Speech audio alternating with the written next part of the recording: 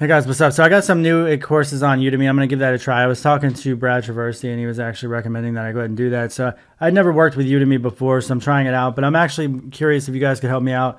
There is like, if you look at the link below, it's like for free. So if you guys could just at least review the course for me, I appreciate that. And any feedback or anything like that. So some of the new courses are going to be released exclusively for Udemy. And like here's one that's pending with React and TypeScript. So anyway, just if you guys would check that out, I appreciate it. So this video, I'm following up on the PHP one last time.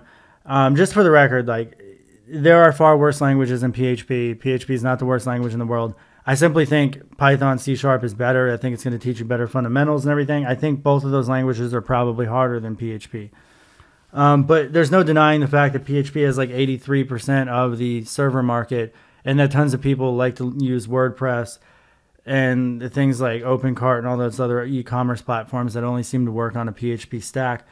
Then there's Laravel and things like that. So I know that PHP is popular. Number one, you always go with where the money and the jobs are, though. If it's writing PHP, then definitely by all means do that. In the United States, though, maybe it's just me. I don't think there's going to be a huge demand, like new development jumping into PHP. I don't see why. One of the big popular frameworks right now that's under works is this Deno framework, which is built using TypeScript, and it's still using a lot of C and looks like a lot of C, and then there's definitely a lot of Go and Rust as well. But it's like it's an entirely asynchronous alternative basically to Node.js, and it's being written by one of the creators of Node.js. So just in this last month, that project's had like 36,000 GitHub stars, which is interesting. I think it's just because of who Ryan Dahl is. But the thing that I'm trying to say here is that like they're using C because they need speed, obviously, and then they're using Go and Rust because of the fact that you can write concurrent programs and much more simplicity. Those are things that like PHP, you're just not going to use PHP to do. So where does PHP really shine? I mean, it shines on the web server, right? It's a scripting language on the web server. And granted, it also is a object-oriented language. I understand that, but it was tacked on. So what I was saying is fully object-oriented. I mean, like with like C# was designed fully object-oriented in mind. You can't write it procedurally.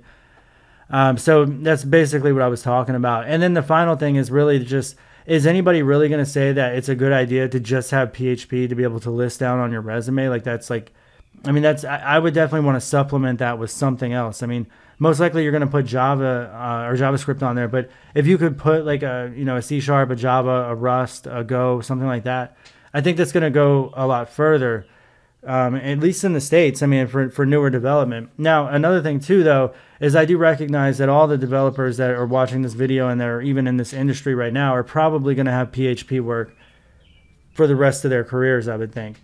I just don't see it exploding like Python with data sciences and things like that. There's nothing that PHP like really does better than anything else in my opinion, except for maybe just being a quick scripting language to throw some stuff on an Apache server or something. I'm not like, if you compare the languages to what like Python or C# or even Ruby or something, it's, I don't know, but a lot of people obviously use PHP though, and it is free to host. And once again, there's going to be work there. So always follow the money and the jobs. That's always what I've said.